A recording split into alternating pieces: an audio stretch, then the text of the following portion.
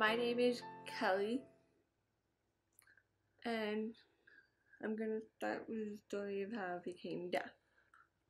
At 18 months old, I had an ear infection and high fever, and it damaged the nerves in my ears. It wasn't until I was about 2 that my parents found out that I was deaf. I wasn't walking or communicating, and so they tested it and they had found that out. Luckily, my mom's parents are already deaf, so my mom had that knowledge. So they found the best programs and they put me in with a program that had a bunch of deaf and hard of hearing children. And then my younger sister, when she was 4, I was 6. The same thing had happened to her. So having a sister who was also deaf was just really helpful in like growing up and knowing not that different. I know there's people out there like me. It was just kind of the norm. People, when I was younger, growing up, really didn't treat me any differently. My parents made sure that, I could always do what I wanted as long as I just worked hard for it. But it wasn't until I was in about 6th grade, I had went to my best friend, her homeschooled dance.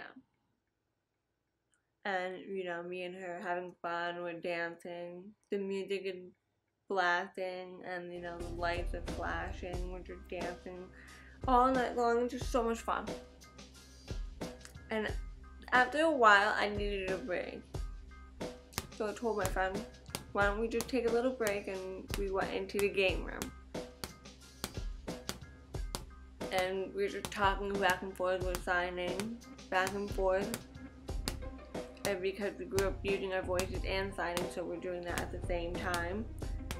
And we're just talking like it's a normal conversation.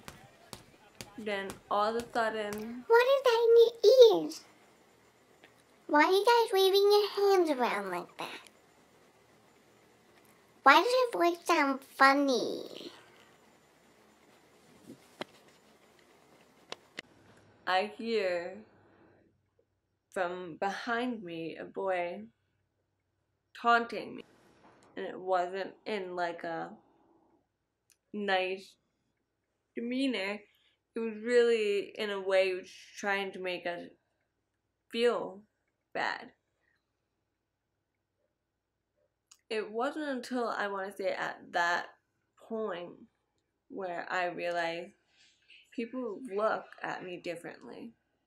They see that I have hearing aids and they see that I can speak a little bit differently.